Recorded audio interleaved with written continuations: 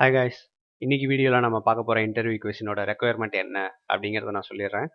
Google பேஜ்க்கு போயிட்டு இந்த search box இருக்குல்ல, இதில் வந்து சர்ச் டேர்மை என்டர் பண்ணணும். சரியா? இதான் ரெக்குயர்மெண்ட். ரொம்ப சிம்பிளாக சில்லியாக இருக்க மாதிரி இருக்கா? நபாஸ் நாங்கள் எவ்வளோ அட்வான்ஸ்டாக போயிட்டு இருக்கோம், இப்போ வந்து சும்மா சர்ச் பாக்ஸை ஃபைன் பண்ணி அதில் சர்ச் டேர்ம் என்டர் பண்ண சொல்கிறீங்க, அதெல்லாம் சாதாரண மேட்ரு, ஈஸியாக பண்ணிவிடுவோம் அப்படிங்கிற மாதிரி இருக்குன்னா ஒரு சின்ன ட்விஸ்ட்டு. ஃபைண்ட் எலமெண்ட் கொடுத்து பை நேம் கொடுப்பீங்கல்ல, அது கொடுக்கக்கூடாது. ஃபைண்ட் எலமெண்ட்டே யூஸ் பண்ணக்கூடாது. நேமு, எக்ஸ்பாத்து, சிஎஸ்எஸ் செலக்டரு, ஐடி எதுவுமே யூஸ் பண்ணக்கூடாது. ஃபைண்ட் எலமெண்ட்டே யூஸ் பண்ணக்கூடாது. பட் இதுக்கு சர்ச் டேர்ம் என்டர் ஆகணும். இதுதான் ரெக்குயர்மெண்ட். ஓகே, இது எப்படி பண்ணுறதுன்னு தான் பார்க்க போகிறோம். சிம்பிளான கான்செப்ட் கூட நமக்கு வந்து பெரிய பிரச்சனையாக முடிஞ்சிடும். ஓகே, நல்லா செலினியம் பற்றி தெரிஞ்சவங்க, ஓகேவா, நிறைய வருஷம் இன்டர்வியூ எடுத்துக்கிட்டே இருக்கவங்க செலினியம் சம்மந்தமாக, அவங்களுக்கெல்லாம் என்னென்னா வழக்கமாக இருக்கிற சொல்யூஷன்ஸு, ரிப்பீட்டடாக ஒரே மாதிரி solutions, find element by name Q. இப்போ நீங்களே பார்த்துக்கோங்க, எடுத்தோடனே இப்போ கூகுள் வச்சு எவ்வளோ எக்ஸாம்பிள் பார்த்துருப்போம். எல்லா சமயத்துலையும் find element by name, by கியூன்னு போட்டுக்கிட்டே இருக்கப்போ நமக்கே அது ஒரு சலிப்பு தட்டுற மாதிரி இல்லை. வித்தியாசமாக வேறு என்ன வழி இருக்குது அப்படிங்கிறதையும் இன்டர்வியூவர் வந்து இம்ப்ரெஸ் பண்ணுற மாதிரி சொன்னோம்னா இன்னும் பெட்டராக இருக்கும். ஓகேவா? இது மூலிமா நம்ம இன்னொரு முக்கியமான மெத்தடையும் தெரிஞ்சுக்க போகிறோம். என்னன்னா, டிரைவர் டாட் ஃபைண்ட் எலமெண்ட் நம்ம யூஸ் பண்ணக்கூடாது. என்ன பண்ணலான்னா, ஸ்விட்ச் டு ஃப்ரேம்ஸு, ஸ்விட்ச் டு அலர்ட்டு இதெல்லாம் பார்த்துருப்போம்ல, சேம் ஸ்விட்ச் டு ஆக்டிவ் எலமெண்ட்னு ஒரு மெத்தட் இருக்குது. இந்த ஆக்டிவ் எலமெண்ட் என்ன பண்ணுன்னா, இங்கே பாருங்களேன், பேஜ் ஓப்பன் ஆன உடனே நம்ம கொண்டு போய் வைக்கலனா கூட கர்சர் எப்பவுமே ஆக்டிவாக இருக்கிற எலமெண்ட்டில் பிளிங்க் ஆகிட்டு இருக்கா, இந்த மாதிரி ஒரு பேஜ் அந்த மாதிரி டிசைன் பண்ணியிருந்தாங்கன்னா ஆக்டிவ் எலமெண்ட் ஏதாவது இருக்கும். அந்த ஆக்டிவ் எலமெண்ட் இருந்ததுன்னா அதுக்கு நம்ம நேரடியாக சென்ட் கீஸ் கொடுத்துட்டு போயிடலாம். ஸோ இப்போ இந்த எலமெண்ட் தான் ஆக்டிவாக இருக்குது, விச் மீன்ஸ் ஃபோக்கஸில் இருக்குது. இந்த எலமெண்ட்டுக்கு ஸ்விட்ச் பண்ணுறோம் சொல்கிறோம், அவ்வளோதான். இந்த மெத்தடுக்காக தான் இந்த கொஸ்டினே நான் சொல்கிறேன். ஆக்டிவ் எலமெண்ட் மெத்தட் என்ன பண்ணும் அப்படின்னா, நமக்கு கரண்ட்டாக ஃபோக்கஸ், டிரைவரோட ஃபோக்கஸ் அந்த வெப்சைட்டில் எங்கே இருக்கோ அந்த இடத்துக்கு கொண்டு போய் விட்டுரும். சரியா? டிரைவர் டாட் ஸ்விட்ச் to active element dot send keys, அவ்வளோதான். ஸ்விட்சி /n போட்டோன்னா என்ன ஆகும், சர்ச் ஆக ஆரம்பிச்சிடும். இப்போ ரன் பண்ணுவோம். Java application, Chrome browser open ஆகணும்.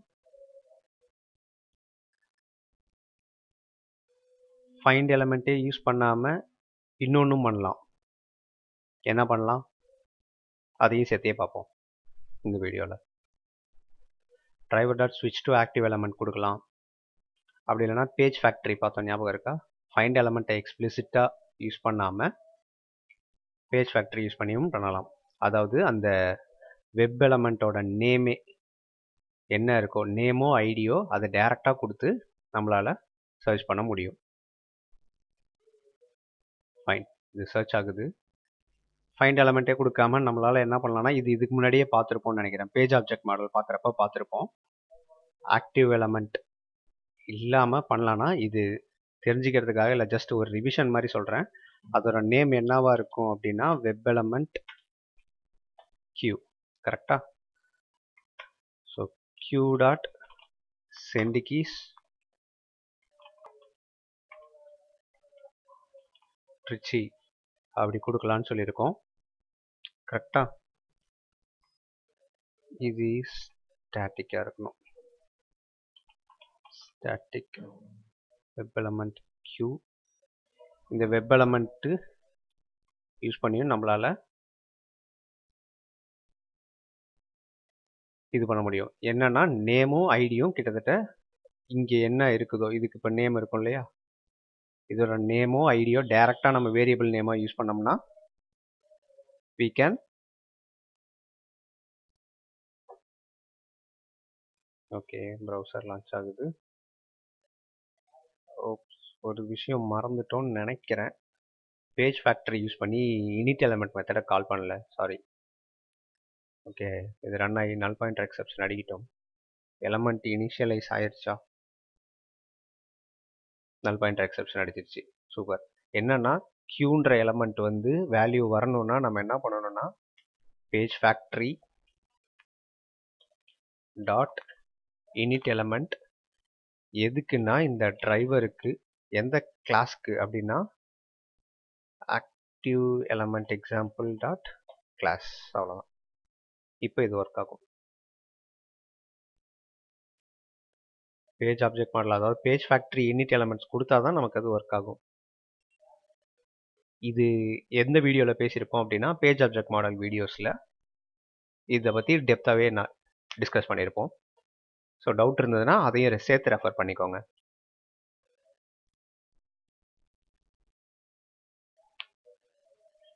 என்னோட இன்டர்நெட் இன்னைக்கு டெட் ஸ்லோவாக இருக்குது ஆக்சுவலாக. ஸோ என்னென்ன வேஸ் பார்த்துருக்கோம். ஆக்டிவ் எலமெண்ட்டுக்கு இருந்ததுன்னா ஆக்டிவ் எலமெண்ட். ஆசம். ஓகே, மறுபடியும் ரன் பண்ணுறேன்.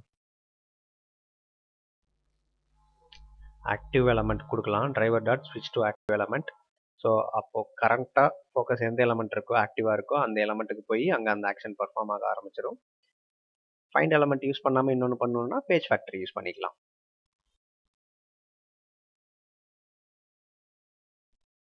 அவ்வளோதான்.